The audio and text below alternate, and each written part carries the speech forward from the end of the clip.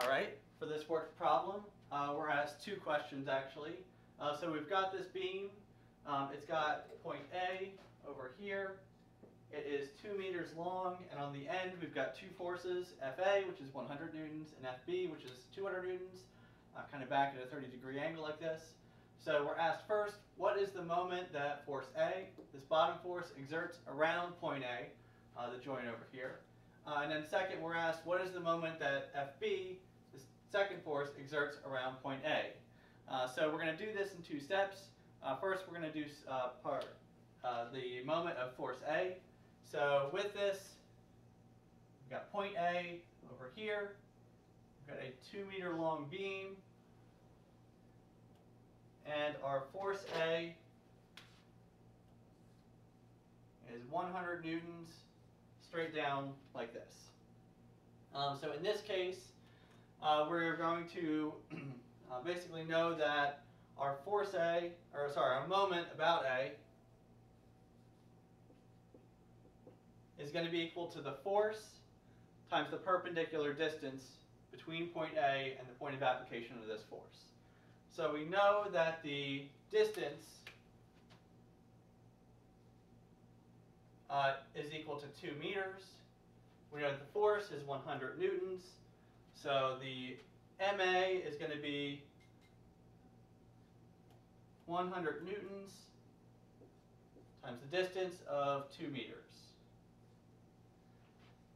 And that moment would cause a rotation clockwise about point A. So if we imagine this beam, it'd start rotating clockwise based on this force.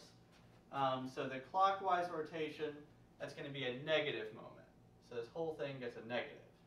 So MA, the moment about A, from force A, is going to be equal to negative 200 Newton meters. So there we go with the moment about A, and this is from force A. Now let's do the same thing except with force B. So again, we have point A, and we're going to have a force over here of 200 newtons at a 30-degree angle. And so D is not going to be 2 meters this time. So it's important to remember this D is always going to be the perpendicular distance. So if I drew a triangle, so this is point A, this is, I'll call this B, this is point B out here. This would be 2 meters, but the force is going off at this 30-degree angle. And so the closest it's going to get is going to be when that is a right angle like this. So we've got a triangle like this, and we know that the hypotenuse is 2 meters. This is 30 degrees, so this is going to be 2 meters times the sine, because it's the opposite side of 30 degrees. All right, then we're going to do the same calculation we did over here.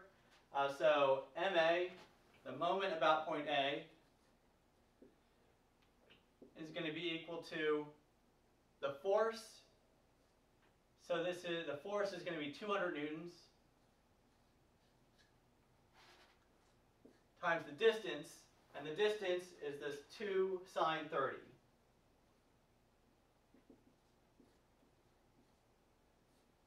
And the units are going to be meters there. And this is going to cause a counterclockwise rotation. That's a positive moment, so it's the opposite of this. We have no negative sign there. So MA, if you solve all this out, is going to be equal to positive 200 Newton meters. And so that's exactly the opposite. So these two things, if we had, say this is a cable, and this is the weight on the end of that arm, this thing would be in equilibrium because there are two equal and opposite moments here. So with that, we found the moment from force A. This is the moment from force B, and we've solved our problem.